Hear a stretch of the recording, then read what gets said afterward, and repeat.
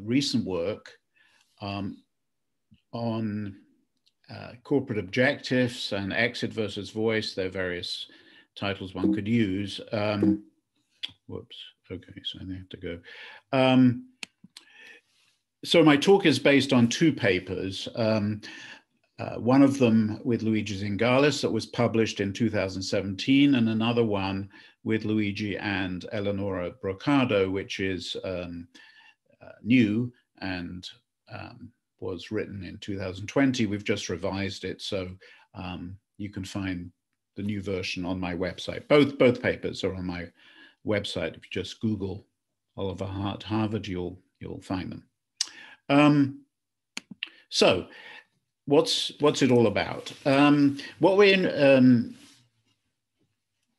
a good starting point is to ask, what is the appropriate objective for a firm, particularly a public company? A public company, by that I mean a company whose shares are traded on a stock market like the London stock market or the New York Stock Exchange. So public, it's really a private, it's a funny terminology. It's a private company, but publicly traded. The traditional view is that such a company should act on behalf of its shareholders. In fact, in most economics courses, it's just assumed that a company like this, and actually firms generally, should just maximize profit. That's the standard assumption we make. Recently, though, there's been a lot of discussion about this and some disagreement, with some prominent voices suggesting that companies should have a broader remit. They should not just be concerned with their shareholders, but also with other stakeholders. Stakeholders that covers groups like workers, consumers, suppliers, creditors, the local community, etc. The Business Roundtable in the US, if you follow these things, there was a lot of publicity.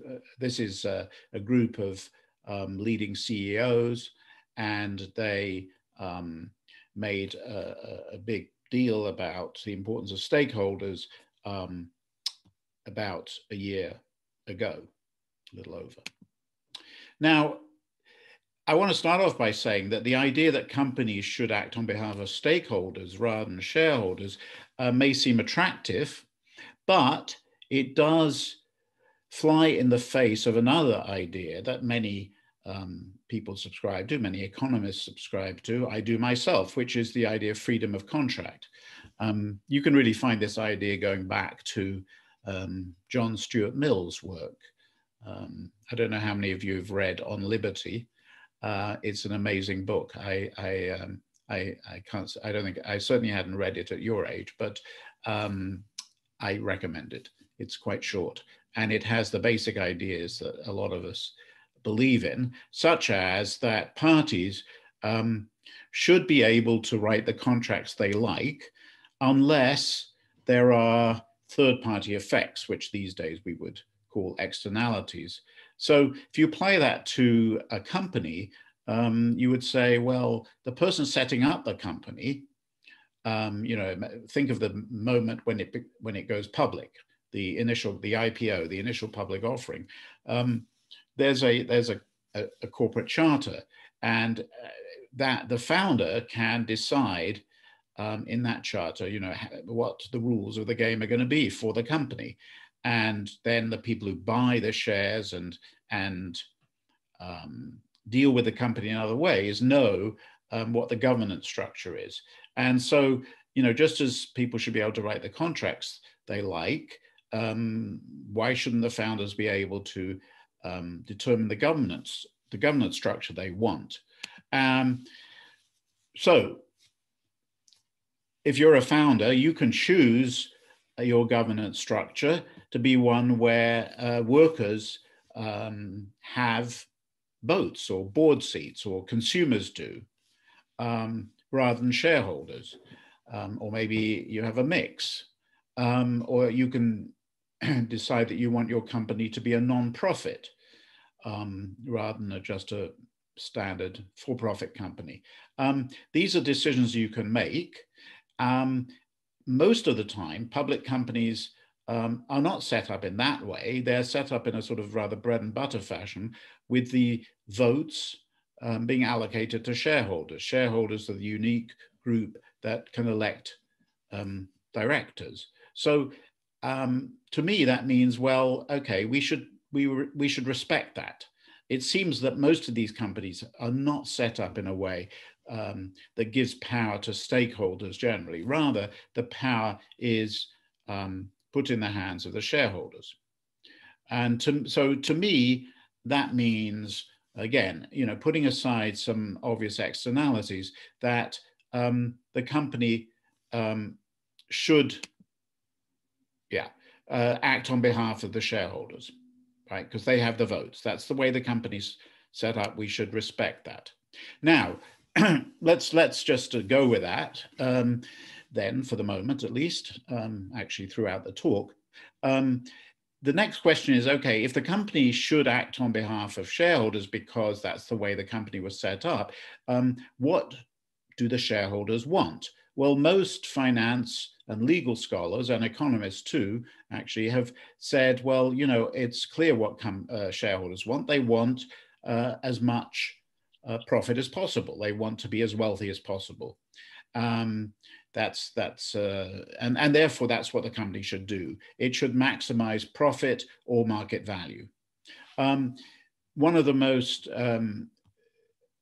famous exponents of this, I suppose famous both because he is very famous and also because the article he wrote has become very famous. So Milton Friedman, who actually didn't spend much of his working life thinking about these issues, but in 1970 he wrote an article in the New York Times Sunday magazine where he laid out the case for companies maximizing profit.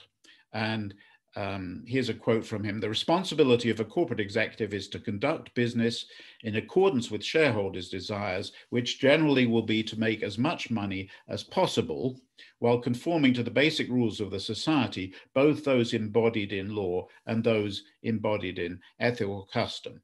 The reason Friedman wrote this at the time was there was a lot of discussion then about companies having that they should have a broader purpose than just the bottom line. And indeed, CEOs were arguing this themselves, but Friedman sort of counter-argued that no, this is completely wrong. Their business is to make money for their shareholders. Okay, there you have a picture of Milton Friedman. Okay, now it turns out though that, and this is what Luigi Zingales and I argued in our 2017 paper. I'm not suggesting we were the first people who've ever argued this.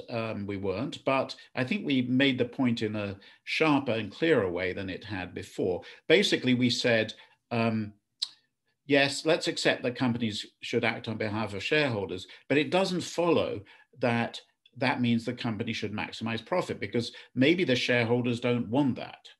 And to explain that idea, let us recognize that shareholders of these companies are ordinary people like you and me, and we have social as well as monetary goals. We're not ourselves only interested in our wealth. Now, these days, a lot of the largest shareholders actually are institutions, but behind those institutions, there are again ordinary people. The people who invest in the institution are ordinary people with complicated, multifaceted goals. And just to understand this a little more, consumers, so shareholders are also consumers. Consumers some of them buy electric cars rather than gas guzzlers because they care about the environment. So let me just say, when I'm getting into, when I talk about the fact that shareholders may not just be interested in the bottom line, I'm particularly interested here in things like the environment, that they care about the environment. They want a cleaner environment. And if you look at their own actions, individual actions, well, they buy electric cars rather than gas guzzlers. They use less water in their house or garden than is privately optimal because they recognize that water is a scarce good. Many people buy fair trade coffee, even though it's more expensive and maybe no better than regular coffee. They buy chicken from a free-range farm rather than a factory farm because they care about the well-being of the chickens. So, you know, if people are willing to not just cost minimize in their private lives or profit maximize, they are interested in other things, then it would seem to follow it would suggest that they would also want the companies that they own to do the same. You know, there's no real difference between your own individual actions and the actions of the companies. Now, Friedman's leading example against this idea, against that companies should act socially, was the case of charity. So at that time, companies, and probably still true, were giving significant amounts to charity. And he said, this makes no sense. To paraphrase his argument, it would be better for a company to take that amount and hand it to shareholders in the form of a higher dividend. And then each shareholder can use that extra amount to contribute to his or her favorite charity. That would seem to be much more efficient and more democratic, actually, because if the company does it, they're probably going to be giving it to the CEO's favorite charity. Whereas, you know, if it's handed out as a dividend, then each person can choose their own charity.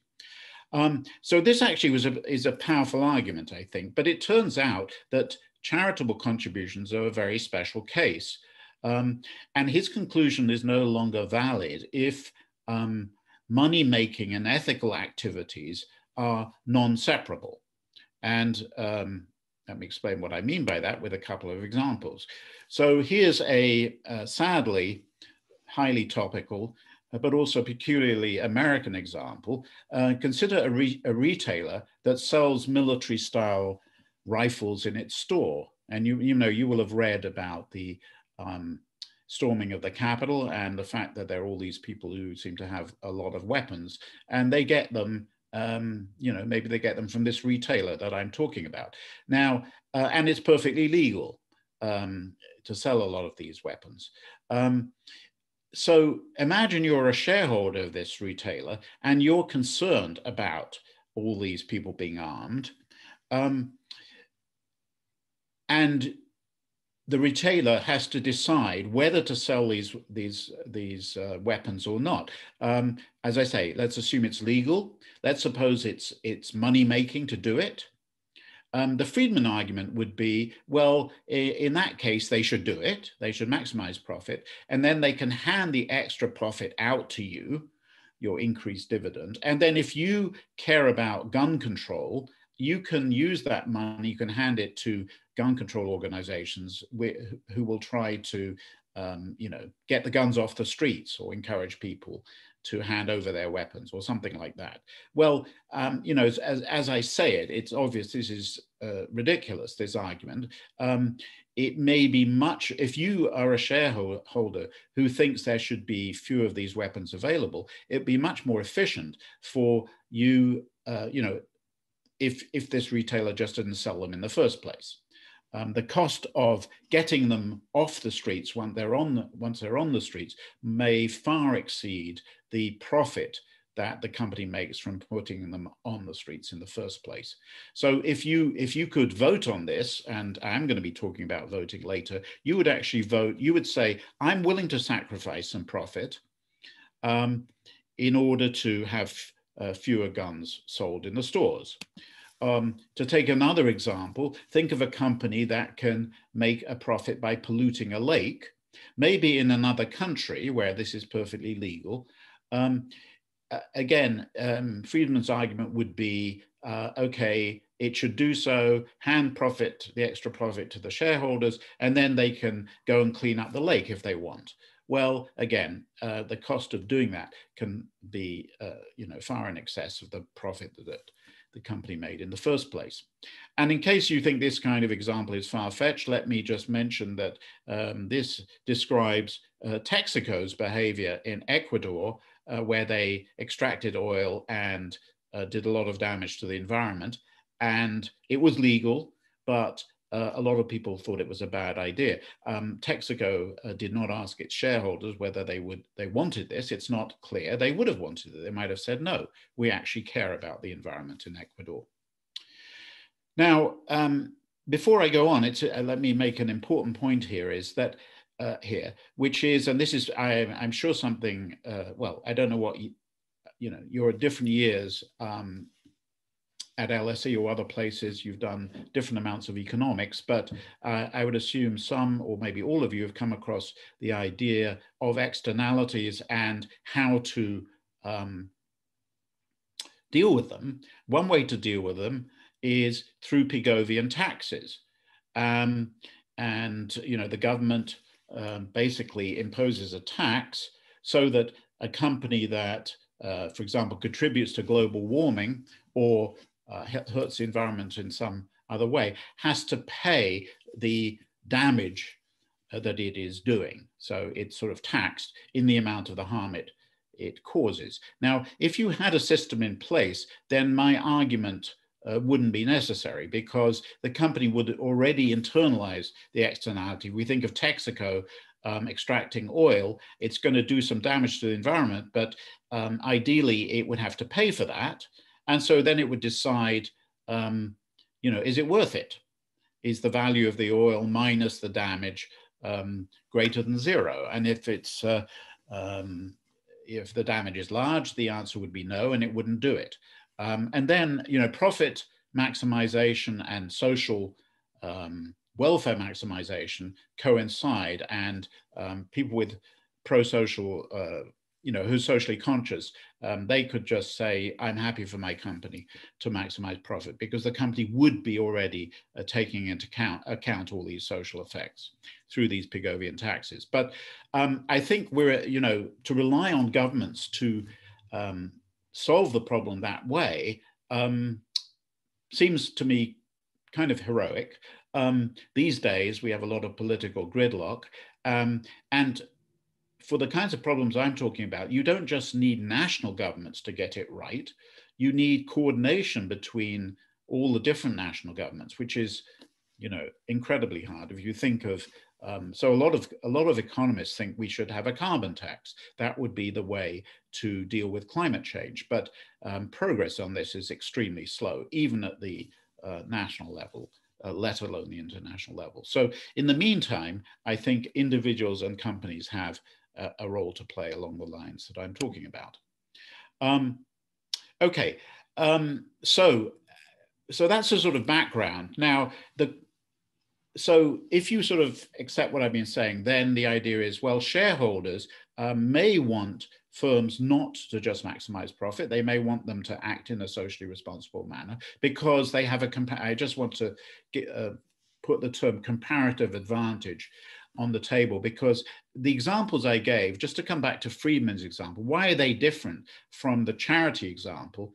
The reason is that the firm's charitable contribution is completely separable from anything else it's doing, from its business.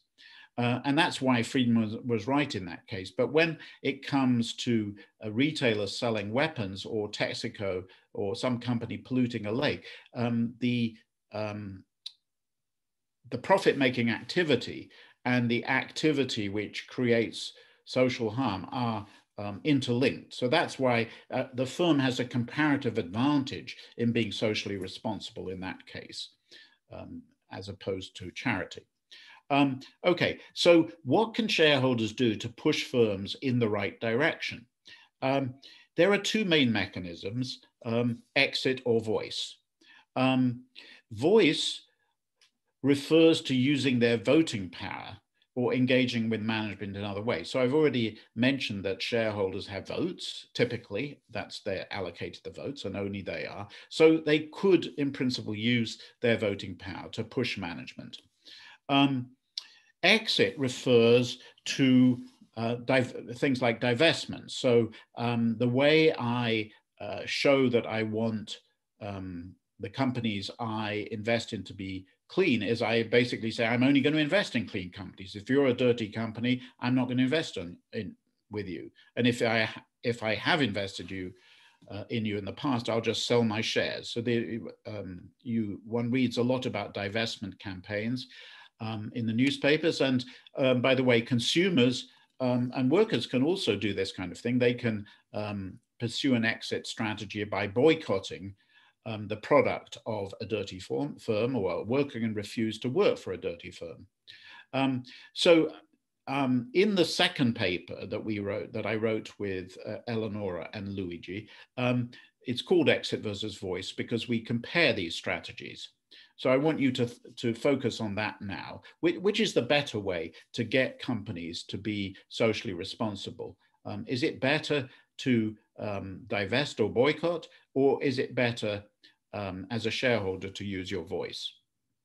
Now, I'm going to illustrate the effectiveness of voice with a simple example. So unfortunately, because time is short, I'm not going to have a chance to say too much about exit. I'm going to say more about voice.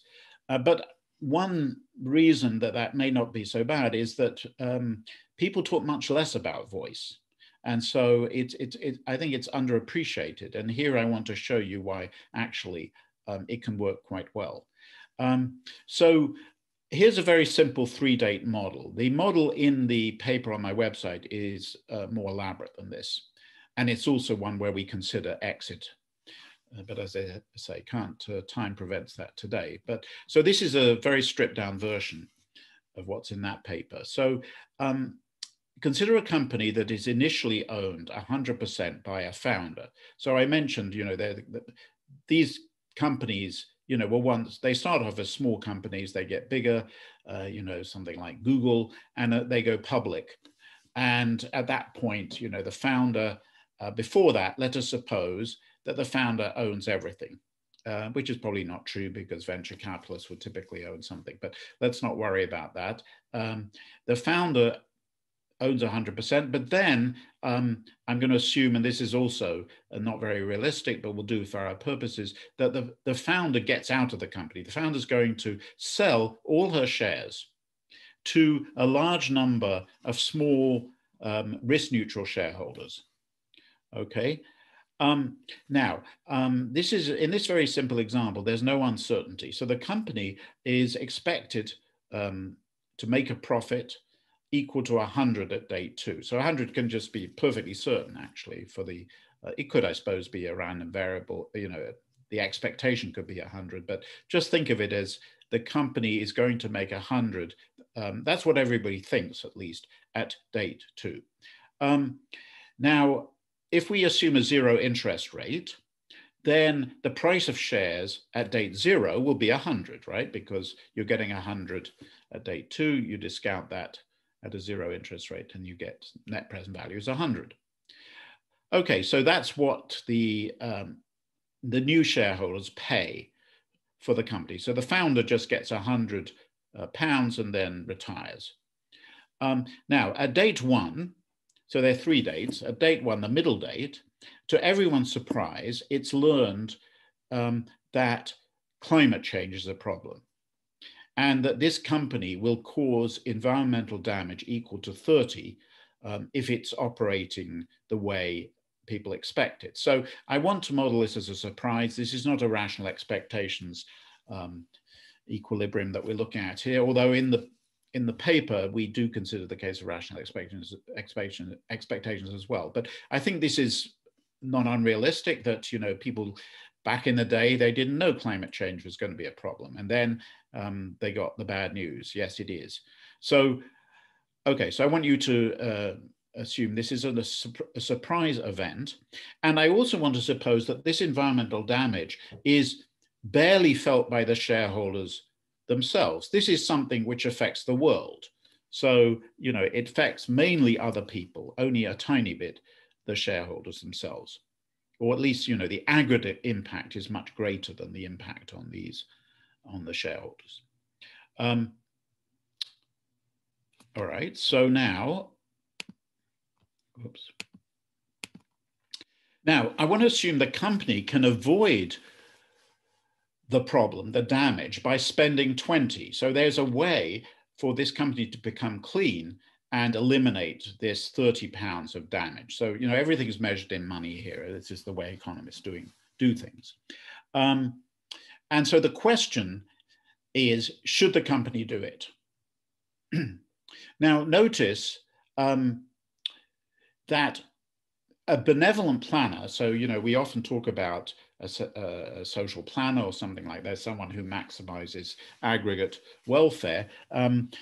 Such a planner would, of course, do it, because at a cost of 20, you eliminate damage equal to 30. So it's obviously a positive net present value thing to do. Cost-benefit analysis says do it. But I want to assume that we don't have a planner. This is a bit like saying we don't have governments that can coordinate on ideal Pigovian taxes.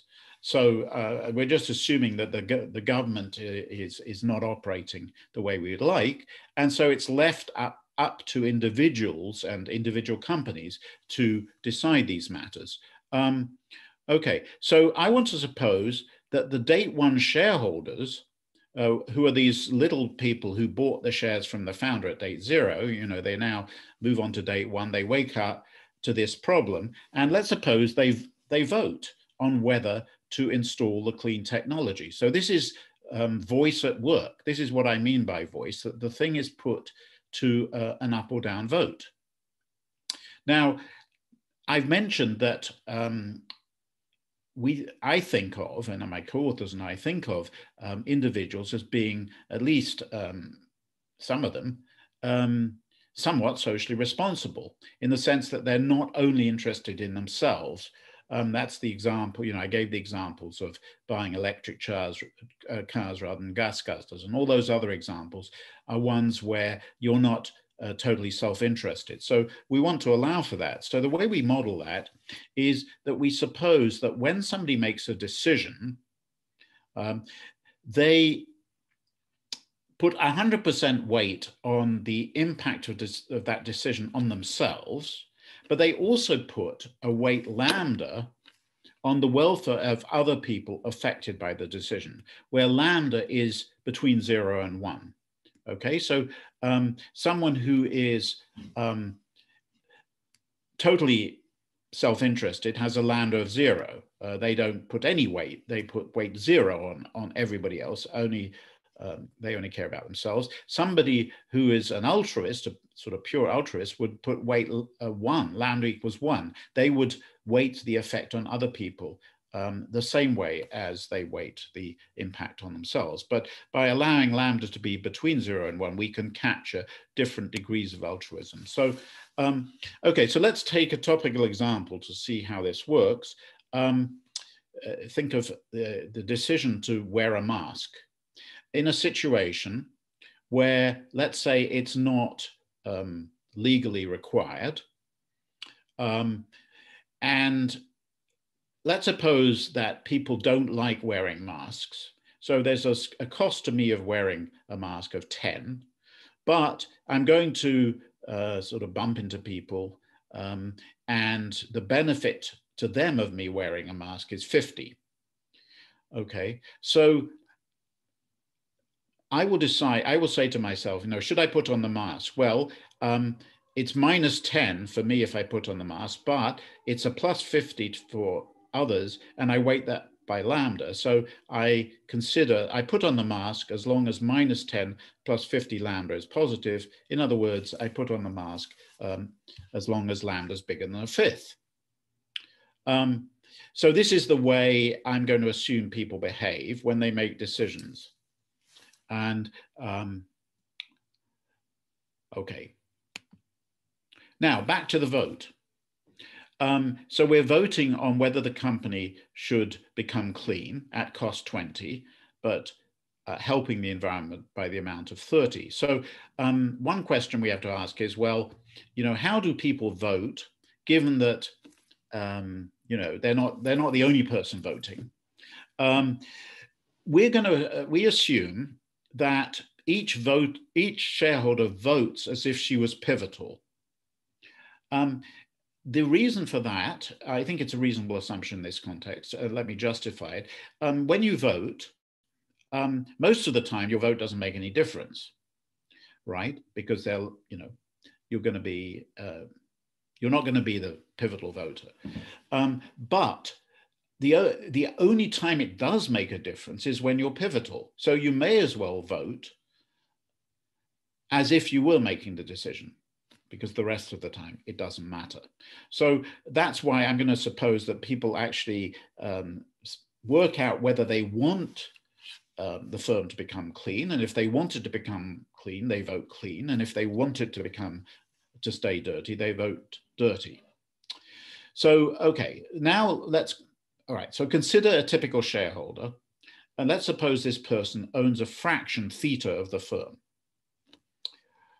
And I'm going to use this lambda methodology to figure out whether this shareholder wants the firm to become clean. So she says to herself the following: well, if the firm becomes clean, it's going to incur a cost of 20, which is going to come out of that profit of 100, the next period. To put it another way, the value of the shares of the company will fall by 20, from 100 to 80, in fact. So as someone who owns a fraction theta of the firm, you're going to experience a capital loss equal to 20 times theta, 20 times the fraction you own. So you don't like that. On the other hand, you say to yourself, well, but there could be some good effects on others. Well, let's look at the effects on everybody else in the world.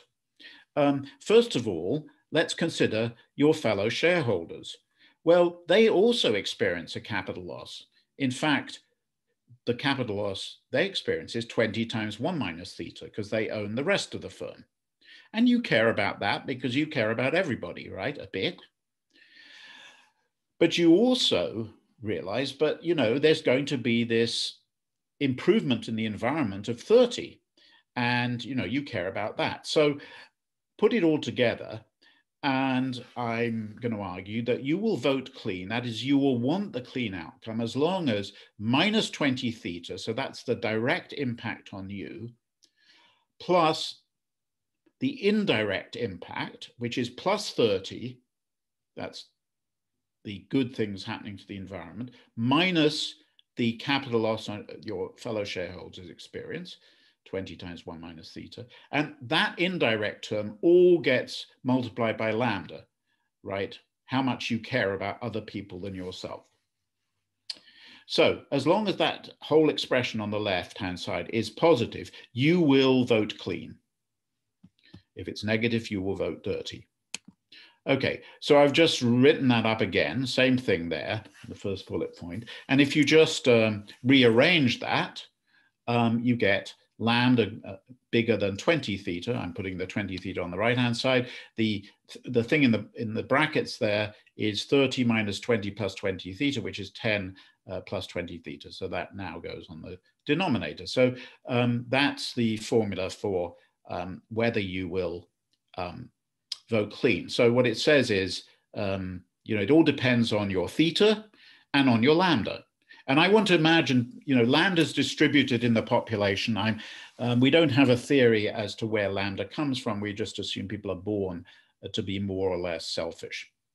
Now, so the thing that's rather striking about this, at least it was not something we had expected until we set it up this way, is that if theta is very small, and remember, my story was the founder sells her stake to a large number of small shareholders. Think of people who who hold diversified portfolios. You yourselves may be too young to be owners of companies, but you know, when you get older and you start saving for your pension and so on, you may well be finding yourself investing in index funds, which hold a tiny little bit of every, well, they hold actually a lot of every company, but since you will be holding a little piece of the index fund, you will end up holding a really, really small share of every company that's traded, let's say on the New York Stock Exchange or the London Stock Exchange. And so your theta for a particular company will be extremely small, you know, 0.00000, I can't even do it, right, 1. And so now think about that. If theta is close to 0, then the right-hand side of that, 20 theta over 10 plus 20 theta, is approximately 0. The implication then is that a small shareholder will vote clean as long as their lambda's positive, you know, unless it's incredibly close to 0, because the right-hand side is almost 0. Even people who are pretty selfish, extremely selfish, as long as they're not totally selfish, will vote clean, which is kind of surprising, at least a surprising to us result. But it's just because the capital gain term, the personal capital loss term, when theta is very small, is approximately 0. And so it's the second term, the lambda times what's in the parentheses, that dominates. And what's in the parentheses is basically 30 minus 20. Notice that if the cost of turning the firm clean exceeded 30, let's say it was 40 to make the firm clean, then you would get the opposite result. Everyone would vote dirty.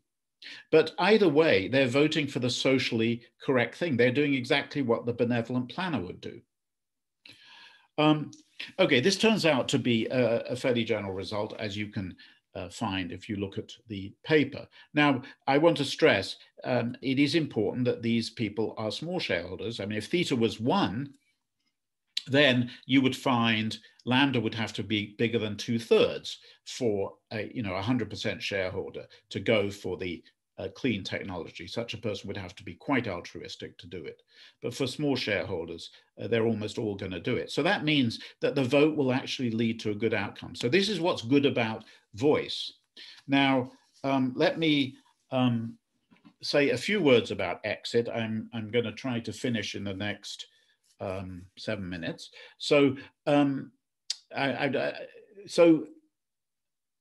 here, since we're talking about shareholders, then we don't have boycotts by consumers in the model, but we do in, if you look at the paper with the two co-authors, you'll find boycotts are analyzed. But here, I want to compare voice with divestment. And as I said, I don't really have time to say much about it, except I want to suggest to you that divestment is going to be typically much less effective. And the reason is that the way divestment works is that if you announce that you're going to sell shares in a firm unless it becomes clean, then what's going to happen is that the share price will fall.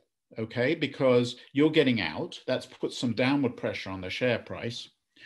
And a value maximizing manager, so imagine you're the manager of a company which is currently dirty, and you see people divesting from it, and you may be, on some sort of incentive scheme, you were encouraged to maximize value because that's what everybody thought, or profit, that's what people thought was the right thing.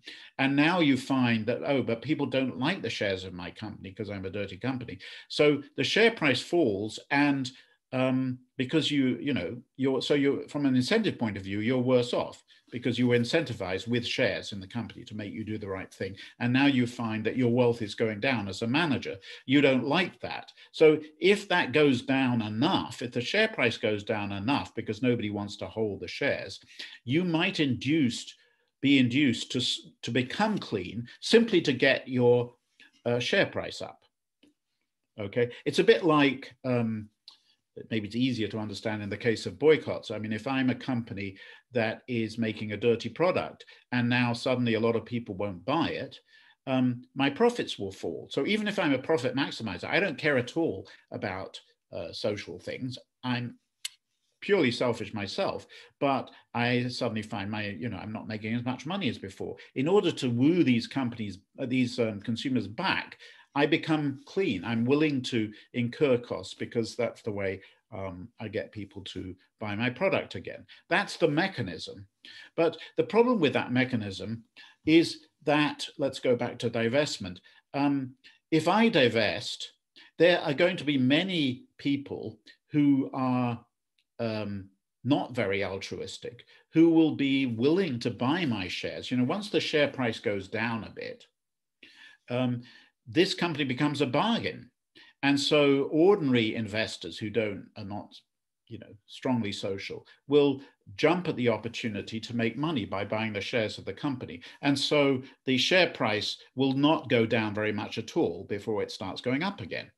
And that's why actually divestment doesn't work very well. You need a lot of very socially responsible, very altruistic people for divestment to work. In contrast to the case of voice, where, as we saw, even somebody with a slightly positive lambda will vote the right way. Let me just emphasize that if you have a small positive lambda, but the share price goes down, not buying that share at the lower price when the profits of the company are still the same as before, you are really losing a lot of money.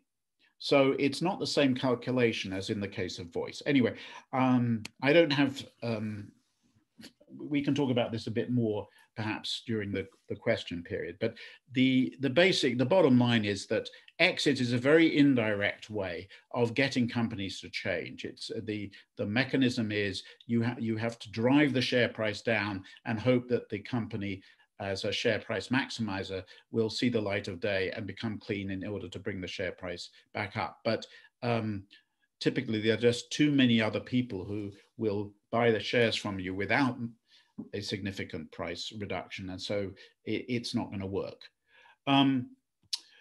Okay, now I just briefly, let me say a few other things, make some qualifications, and then conclude. The sort of thrust of the talk then, and certainly of these papers, is that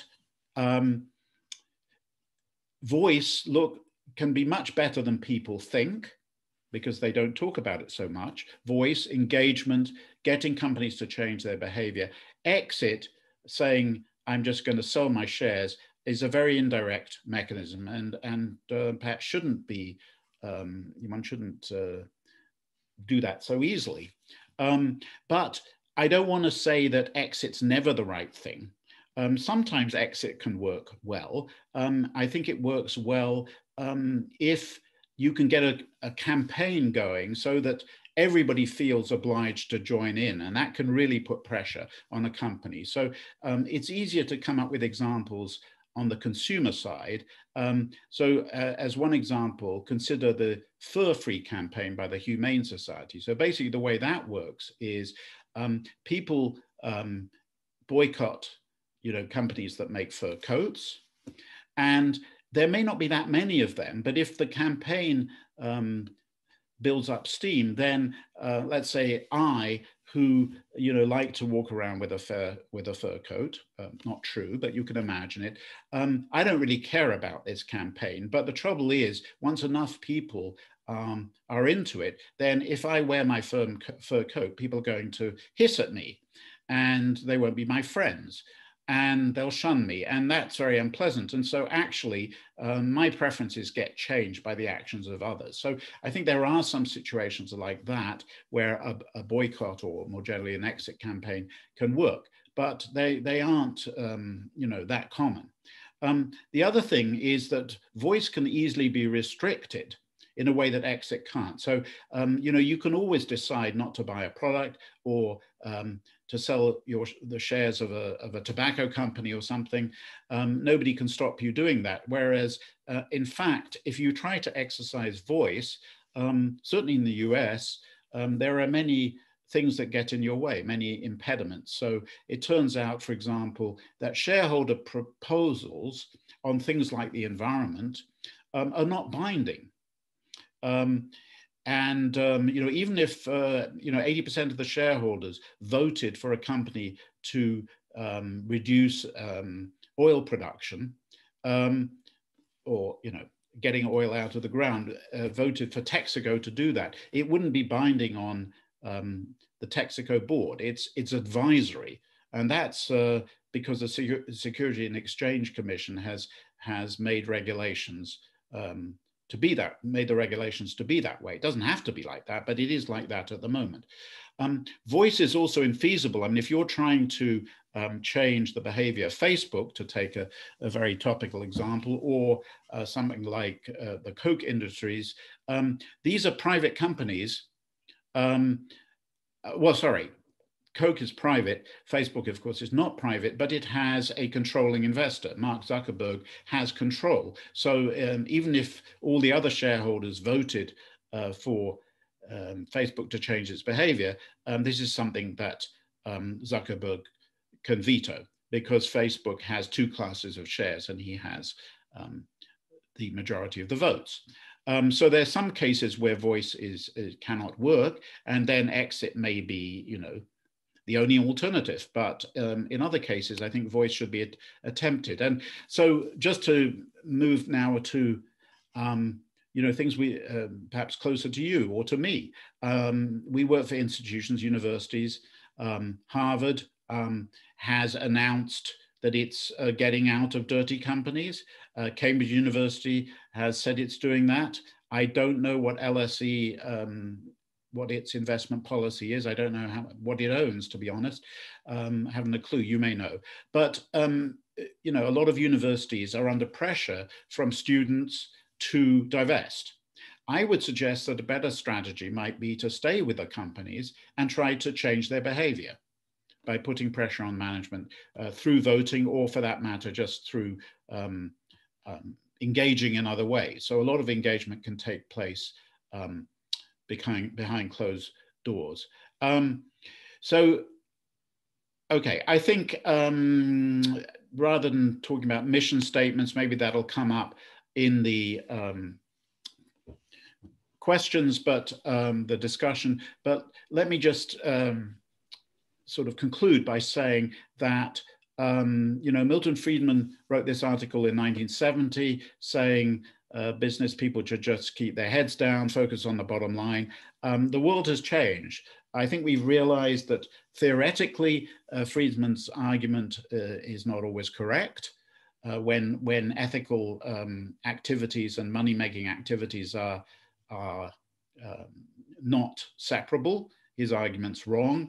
And so there is a reason for shareholders to want other things than just for their companies to make money. And we're seeing just a huge amount of activity now by people who want to change company behavior. I think they are, a lot of it is through exit, but I would suggest that voice is something that needs to be seriously considered.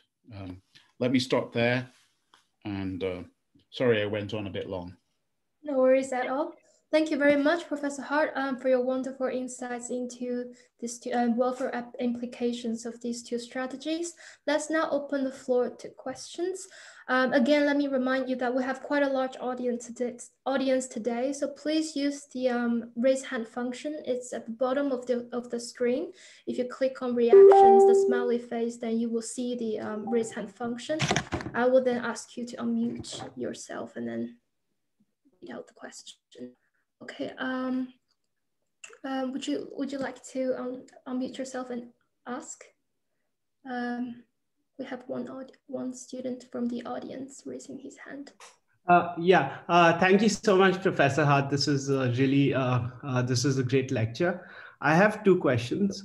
So the first is, I'd love to know whether institutional investors can sort of, their decision to exit a voice can, if element of game theory can have a play here. To give you an example, BlackRock had put out a letter for its shareholders, and this really was a game changer among a lot of investors across the world. So something like this, how does one big investor's decision sort of affect the others? The second is, I think in a lot of countries and a lot of different industries, the industry that is the problem can also be the solution. To give you an example, I come from India, and the biggest polluter in terms of coal is a company called Adani, but they're also the largest they're also the largest investors in renewable energy, right? So as an investor, you could have a dilemma whether to stay or to leave, because they have a natural monopoly in the energy industry as a whole. So what do you do in this case? Okay. Yeah, both good questions. I would say on the first one, yes, BlackRock, it was Larry Fink, who runs BlackRock, the CEO, who made some statements suggesting that BlackRock would be putting pressure on companies to be, more concerned about the environment, not just concerned about profit. Exactly how much that has happened, I think, is debated. So some people think this is sort of kind of greenwashing, or, that it's signaling stuff, but it's not, or virtue signaling, or whatever people call it, and it's not that real. But either way, I would say that in the case of, my view is that in a way it's good that Larry, if he's serious, it's good that he's doing this, but it shouldn't be. The question is whose social preferences should matter. When he talks to CEOs, should he be telling them about his own social preferences? In other words, what his trade-off is between money and doing good things for the environment? I don't think so. I think it should be the preferences of his investors. In other words, what bothered me about Larry Fink was that he wasn't saying, wait a minute, I should go back to my investors because I'm actually acting on their behalf. And that's, that I think is the right way to do it, which we're not, I think we're not hearing enough of that. So that's the first point. The second point, actually, I think is, I'm really glad you raised it, because I think you gave an example where a company could actually be doing some good things as well as bad things. And then exit could be a very sort of crude solution to that, or reaction to that. Whereas voice could, in principle, be much more finely tuned. In other words, the shareholders could say, we like what you're doing on the renewable side, but we'd like you to do as well a bit less on the dirty side. And so they could actually just push for some marginal changes rather than sort of being in or out. Let me say that what I have in mind in terms of voice, in the future, what I could imagine is companies actually going to their shareholders and asking them about trade-offs and sort of getting their preferences for big decisions. Like, and this could be, one, whether to drastically cut back on non-renewable things. And this is something that you could have an up or down vote on. And then, as I say, you could make adjustments rather than all or nothing. Thank you, Professor. I'm a big fan. Thank you. Thank you. Thank you, Professor Hart. Does anyone else have a question? You can feel free to raise your hand or unmute yourself and ask. Okay, please unmute yourself, Thomas.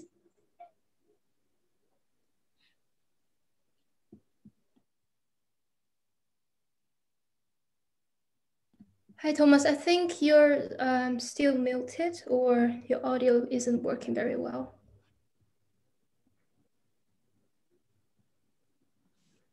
Is this a bit better? Yes. Am I We can coming hear through you now? now. Okay, great. So I asked my question way up there in the chat. And my question was, would it be more effective to hold a company legally responsible by a government instead of morally responsible by shareholders? Yeah, I mean, this is what this relates to what I was saying about Pigovian taxes. I mean, in a way, that would be the ideal solution, you know, assuming the government can get it right. I think when you say legally responsible, I think you have in mind that, I mean, you need the right law. But I mean, if you can have, it's like saying we're going to have a carbon tax. So if you emit so many tons of carbon, you have to pay this amount. And that reflects the marginal damage you're doing to the environment. So in a way, that's the perfect solution. And I'm not in any way suggesting that we shouldn't be pushing forward with that. What I'm saying is that I think that in practice, you know, governments aren't perfect, and they don't do the things that they should be doing. And given that, you know, it's fine to keep pushing them, but at the same time, you know, in a way, we need to push on all dimensions. You know, you could imagine a world where we wouldn't have individual charitable contributions because the government would have sorted out the problem. You know, that's actually probably the case in a standard economic model, that the government, you know, the benevolent planner will, you know, deal with poverty. And so you don't need, or, you know, you don't need food kitchens or food pantries or whatever you give money to, because the government has already provided that service. But obviously, we're not in that world because people do give to charity.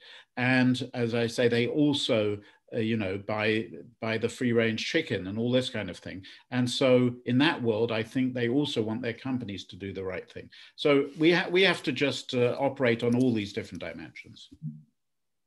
Very clear. Thank you very much for your answer. You're welcome. Thank you. I see a chat from the room, Robinson. A question in the chat. Would you like to unmute yourself and ask, please? Hi. Thank you for your talk. It was very interesting.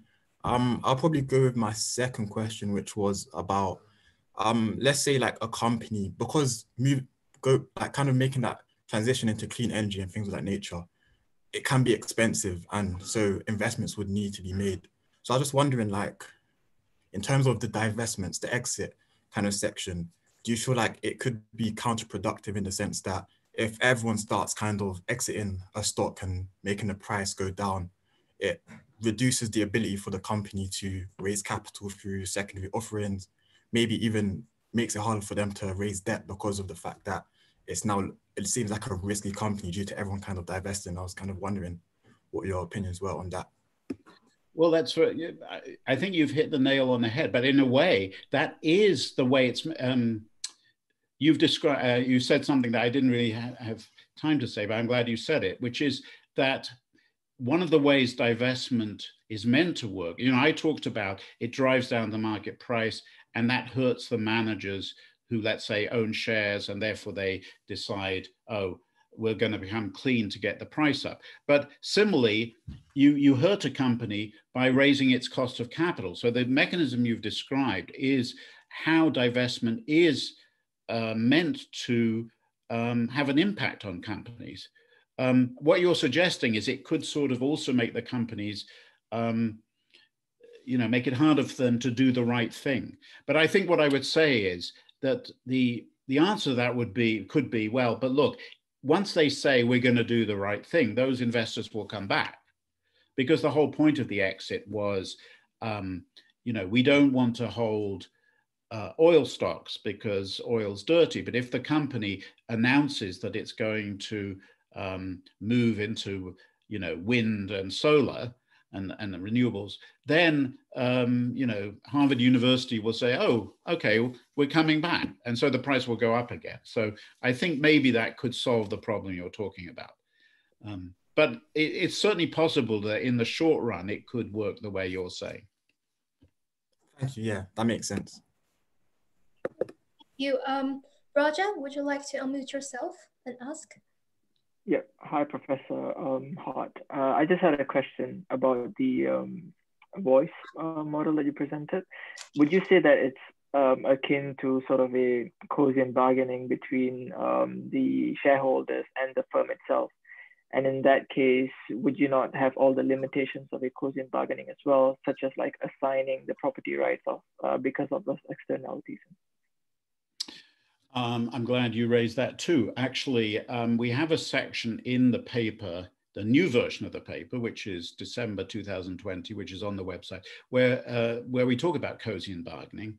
But I think, and what we argue is it's actually very different. So co-recipient bargaining would require, I think, a group of people, not shareholders, anybody could go to a firm and say, look, we'll pay you to become clean because we're socially responsible people. We have lambdas, maybe our lambdas are fairly high. So we care about the environment. Of course, we don't like to pay, but if the harm you're doing is big enough or our lambdas are large enough, then as a group, we would be willing to compensate you for becoming clean. So that's the way, a possible co-solution to this. But the problem with that is that, you know, imagine it would take a group of 20 people to do it or something. The question is which group of 20 would do it? I mean, imagine, you know, there are lots of potential groups of 20 people who could go, or 100 people or 1,000 people or whatever it is, who could go to the company and propose such a thing. But I would certainly like, I might be willing to be a member of that group, but I much prefer other people to be in the group. So, you know, a group not including me to do that job, because then the outcome would be the same, but I wouldn't have to pay. So, you know, people would sort of be jockeying not to be the members of the group that goes into the co-recipient bargain with the firm. In contrast, so that's why I think there's many reasons to think that's not going to work. Or should I say good reasons? That is the reason. That's a good reason why that might not work. In contrast, shareholders, it's a very different calculation, because if you go back to the little bit of algebra I had, when we have a vote, first of all, the property rights are very well defined because we own the firm. Remember, we bought the shares at date 0. We're now at date 1. We are the shareholders. Also, the majority can impose its will on the minority. That's one of the things about corporate voting. If the majority votes to go clean, and let's suppose you were a purely selfish person and you voted dirty, well, you know, you're outvoted, and then the capital loss will be shared among all of the shareholders, including you. There's no avoiding it. The company's going to spend the 20 out of their profits, out of their income. And as a shareholder, you are going to bear your proportionate burden. So there's no free rider problem. You can't escape it. It's a bit like a tax. You know, it's the same reason that we think with large numbers, co-recipient bargaining is going to fail. And so, you know, we finance public goods like national defense or something like that out of compulsory taxation. We don't ask people whether they want to contribute. We force them to contribute. The majority votes for it. This is democracy. You know, we have a government voted in by the majority, but then the minority has to pay their taxes. And that's exactly what's happening here with a shareholder vote. So I think there's a big difference. And I think that's why this can work well in situations where co-recipient bargaining doesn't. Since you mentioned about the majority ruling, would you not say that then the lambda that we would be interested in is the lambda of the median voter in this case? It is, exactly. But in my calculations, in fact, yes, it is precisely the lambda of the median voter. But if theta is small for everybody, then, you know, the median is likely to be, you know, positive. and so we're okay. Then then the argument works. Cool. Thank you so much, Professor. That's all I need for the median to be positive, which is, I mean, not incredibly close to zero, but 0.1, 0.2 or something, that will be enough. Okay, thank you. I believe we have time for one last question. Would you unmute yourself, Dan? Sure. First of all, thank you very much for your insightful lecture, Professor. I was wondering whether this model or this delicate balance in voice and exit could be extrapolated into much greater macroeconomic perspective. For instance, do you think that that voice is just as underappreciated with respect to countries using international institutions to participate, to kind of cajole other countries into adopting certain policies they deem more ethically compatible? Or do you think that divestment, such as when sovereign wealth funds, for instance, the Norwegian sovereign wealth fund, overtly divest from, let's say, dirty companies in China or Russia or the developing world, provide a better alternative to influencing policy decisions? Well, okay, I think you raised several points. So first of all, the Norwegian sovereign wealth fund, I've actually talked to some of the people who run that, and my understanding is they engage in voice as well as exit. In other words, they are putting pressure on management, sometimes not through a formal vote, but rather, because they are a large shareholder, they can get an audience with management, and they can say, I mean, one thing that a mutual fund, an institution, by the way, notice they are representing lots of small individuals, but they are big themselves, and they could say to a company board, we really think you should be moving in this direction. And by the way, if you don't, we're not going to vote for you next time you come up for election. And this is the kind of pressure that can be quite effective. And I think that the Norwegian fund does that, as well as, no doubt, sometimes just saying, we're not going to buy shares in that company because it's too dirty for us. I think what you have to do is, think of my example of, Facebook, say. I mean, you could say, we're never going to change Facebook's behavior because Zuckerberg has control. So there's no point in trying to exercise voice there. So all we can do is exit. But in some other company where there isn't a majority there isn't a person with a controlling stake, well, there we should perhaps try voice. So I think you have to look at the circumstances. I think also I should make clear, I mean, people use voice much more broadly than I have in my talk. So, they think somebody complaining about something, that's voice. Consumers, for example, can, well, we talked about, I gave the example of the Fur-Free campaign. Consumers can make a fuss about something, and you could say that's voice. It's not voice, and I wouldn't want to deny that, but here I'm using voice to refer to what people with votes can do. They can actually use their control rights. So sometimes you have those control rights, you can use them. Sometimes you would have to use the other kind of voice where you just make a fuss, but that can also sometimes be effective. So I think it all depends on the circumstances.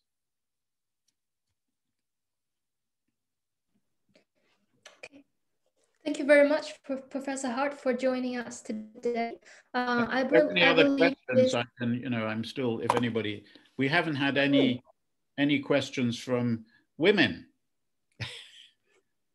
That's great. Maybe Sarah, you would like to ask a question. But you don't have to. I don't want to put you on the spot. I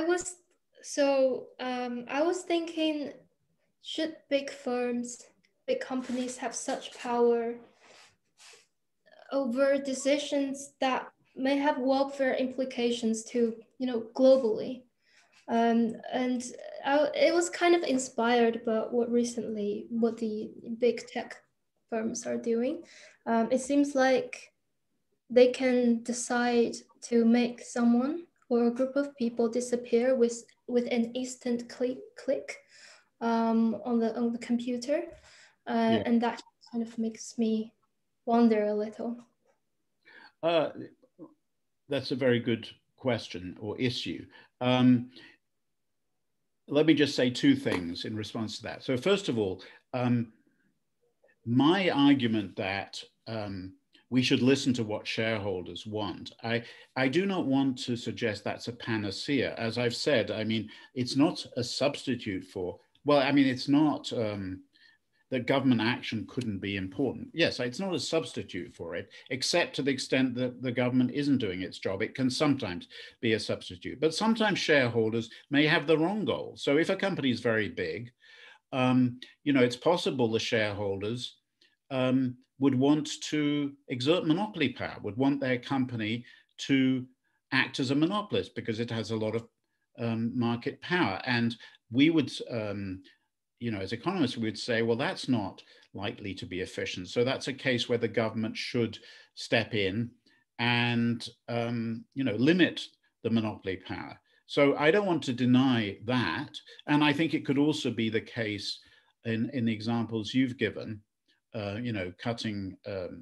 deciding who's on your platform or who isn't on your platform. On the other hand, it's also the case that sometimes shareholders will, because they, I don't know if you ask the owners of, I guess it's not going to be the case of Google, but maybe Twitter. If Twitter was asked, if the owners of Twitter, and I may be wrong, I'm not really sure whether that has dispersed ownership, but maybe it does. So if they were asked, do you want Trump not to be able to tweet? They might decide the same as the CEO, or they might not. I don't know. Sometimes they would perhaps decide in a socially better way, sometimes not. But I think the point is that when companies get big, we know that they may not do the socially correct thing, even if they're listening to their shareholders. So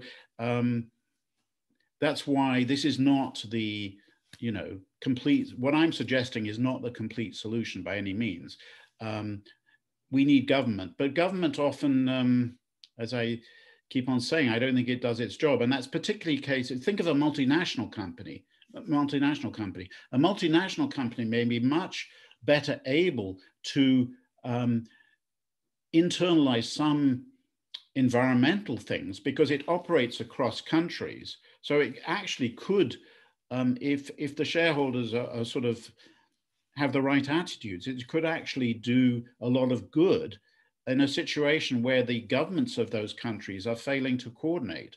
So I think sometimes size can be actually beneficial because it allows you to cross borders. Okay, thank you. Oh, we have a woman from the audience raising her hand. Let's hear her. Yes. Hi, Professor. Thank you so much for the wonderful talk. It was really, really enlightening. I have a fairly generic question. So everything you described sort of applies very naturally to social issues that everyone is affected by, say environment. But let's talk about, say, gender-specific issues. For instance, women empowerment, which only affects certain people directly, right? In such sort of group-specific social issues, does either voice or exit strategy work? I mean, which one is better or preferable? Well, so sorry, you're talking about women being employed at a company or on the board or something like that, or what? Any kind of issue for that matter. For instance, women in a company are being, traditionally discriminated. Now, all the women in that firm decide that, we are going to raise our voice against it, but they might be too few on the board to, have any say at all. Right.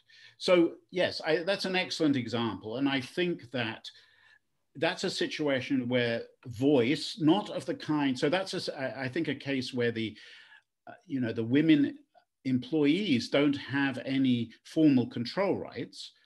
So rather they have its voice in the sense of complaints. They have maybe some bargaining power if they are, particularly if they're highly skilled or if they're unionized, then they could say, if you don't do something, we're not going to work here anymore. I mean, they have that sort of power. And I don't want to deny that at all. But I think it's also the case that the shareholders of such a company might also, care about these. So, people talk about ESG, environmental, social governance. And again, shareholders being, regular people, some cross section of the population, although probably, on the richer side, but, some of them may be quite liberal, and they might actually say, we think it's very important for our company to have more women in prominent positions. So, they could be pushing, they could be using their votes to push for that kind of thing at the same time as the women employees are pushing. So I would think they're probably complementary things. Yeah, that's a fair point. In fact, even in the case of environment, it's quite possible some people don't believe in climate change to begin with. So there's always that. I mean, of course, yes. I mean, when I say, I'm taking a rather conservative position in a way. I'm saying the company's owned by shareholders. And so shareholders have the right to decide what the company does. And in general, that's not necessarily going to be profit maximization. But I fully acknowledge that sometimes the shareholders might have very different views from my own. For example, going back to the gun retailer, I mean, it's possible that the shareholders of this retailer say, we love guns and we want, more of them sold. And, I wouldn't be happy with that outcome, but it is sort of, in a way, the corporate democratic outcome. Yeah. And I'm guessing in such a situation, even exit strategy doesn't work very well. I mean, if you're the only one who hates guns. Right. But if you could get a movement going, maybe then these pro-gun shareholders would also say, you know what, no one's shopping at Walmart anymore.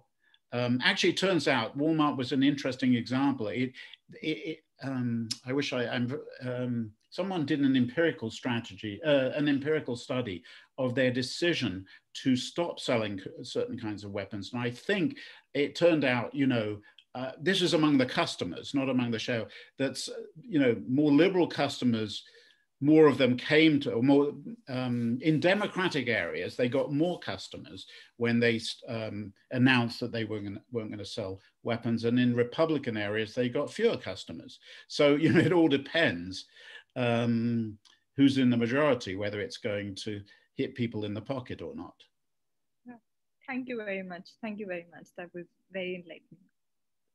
You're welcome. Great. Sally? Hi, Professor. Thank you for the talk. It's a very worthy course to study and certainly a very elegant model indeed. I'd just like to ask perhaps an even more generic question, but it's a short one.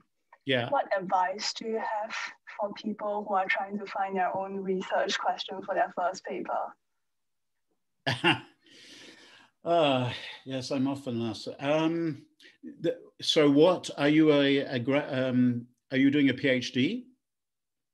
I'm actually an undergrad, but okay. So what kind of paper? What's it for?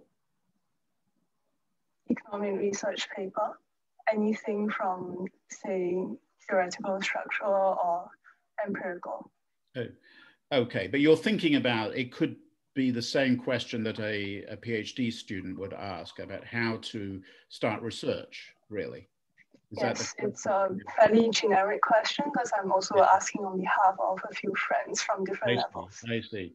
And you know what? I wish I had the answer to that question because it would be so great to have an answer. I mean, my answer is that there isn't much of an answer. I think when you start research, I mean, different people do it in different ways. If I think back to my own experience. I mean, I remember when I was writing my PhD thesis, I hadn't really done much writing before that of anything. I think I did a master's. Yeah, I mean, I did a master's thesis at the University of Warwick. And, you know, I just took some question that was in the literature and I did some little twiddle on it. I think it was very boring. But for my PhD, I had to do something more imaginative. And it was really tough. I was sort of looking around for some good question. And I remember, you know, and I think this is true of most people, that, you know, for a long time I had absolutely nothing and I was feeling pretty anxious and depressed about it. And then one day something struck me and, you know, it turned into a paper. I think the first one wasn't very good, but then the second one was better. But I think, you know, different people do it differently. Some people are very much influenced by what's already in the literature. I think when you're starting out, you have to be actually. You probably read some paper and you think, I see some way to extend that. It could be empirical, it could be theoretical, I'm not sure it matters. I remember in my own case that I read a paper and I thought, oh, that's interesting. I think I could extend that in the following way. And then I found out that actually that extension had been done before the paper I read was written, but the person who wrote the paper I read hadn't been very fair about describing the prior work. So I was very disappointed to find that this extension was already out there. So that's often going to happen. But I would say, you know, start small and probably with, you know, some wrinkle on the literature, but then pretty quickly try to have bigger ideas. So what I always say to doctoral students is, you know, once you've sort of got a bit of the hang of writing things, you need to start aiming higher because otherwise, and again, this is not your particular situation, but if you, I always feel that if somebody hasn't aimed very high with their doctoral work, then they're probably going to stay at that level throughout their career, you know, because they've got used to it.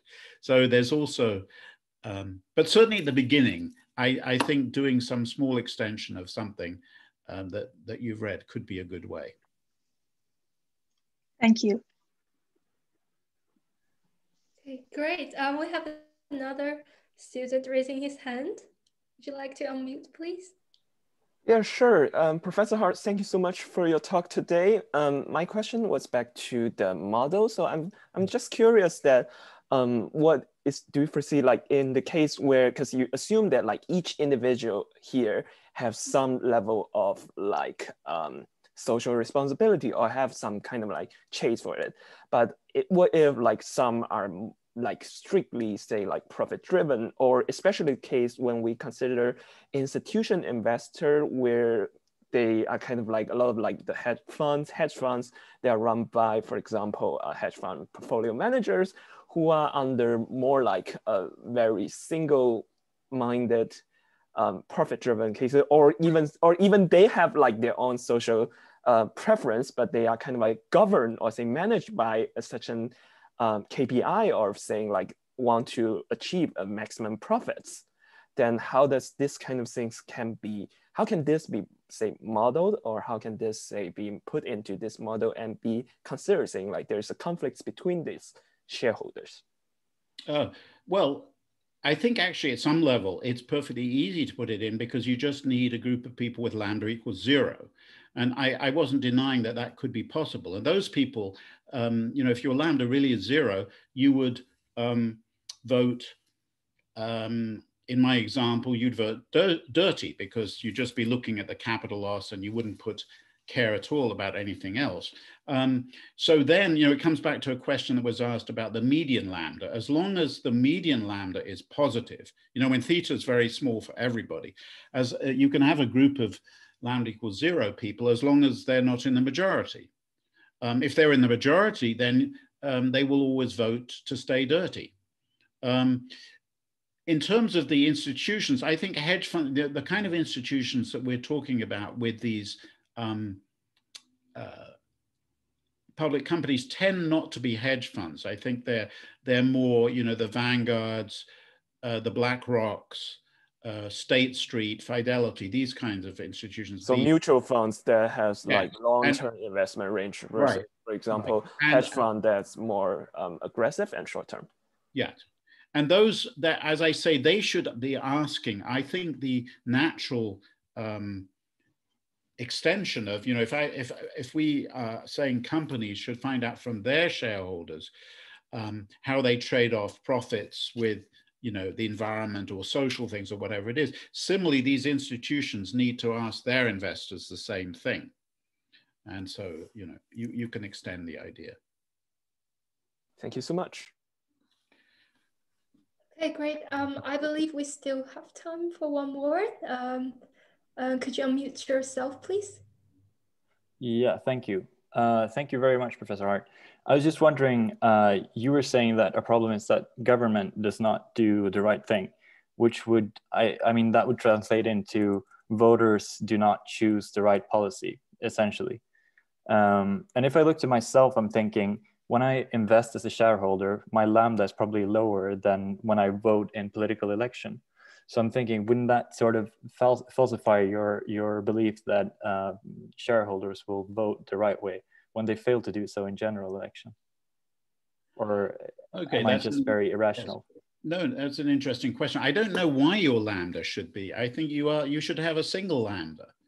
Why is your lambda varying? I mean, I would ask you that. I mean, I don't quite see that. I think, but so I think the point is that in the corporate context, people haven't been encouraged to think this way. So once they started, you know, if you really had a vote on whether, you know, an oil company should become cleaner, you might view that very much the way you think of a political choice. I think one of the differences, though, is it would be very focused, as opposed to, you know, the typical political choice is, you know, you're voting for a candidate who's going to, you know, who has a position on many things. It's not a single issue campaign. In fact, we talk in the paper about referenda. Referenda are closer to these corporate votes, where, you know, you have a referendum on a single issue. Of course, in the UK, there was this small referendum about Brexit. That was a single issue in a way.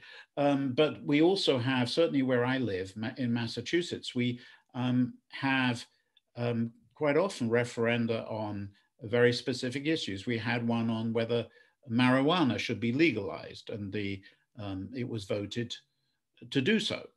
And that is, I think, so I think when it comes to referenda, you know, people are, particularly on a simple issue like legalization of marijuana, that's very similar to what we're talking about. So, but there aren't that many of those, right, in the political context. That's the difference. And also, as I said, you need coordination across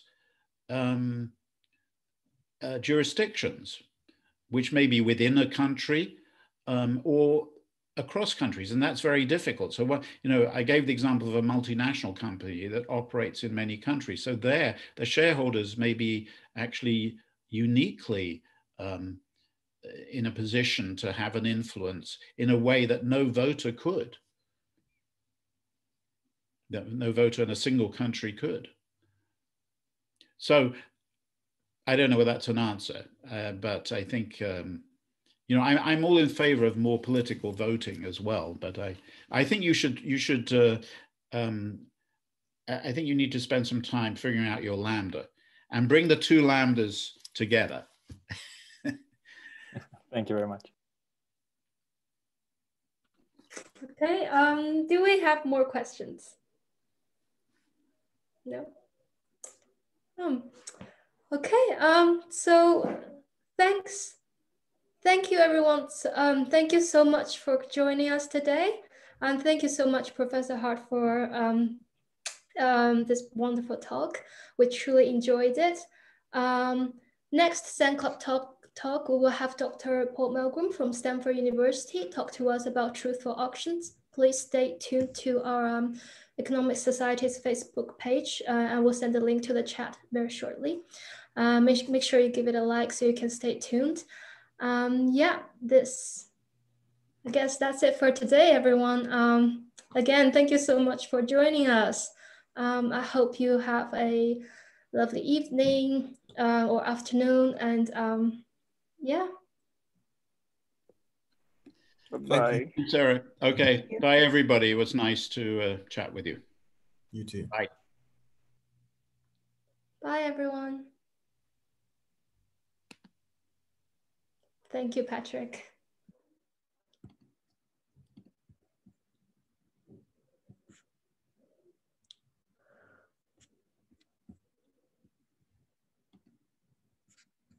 I will stop the recording.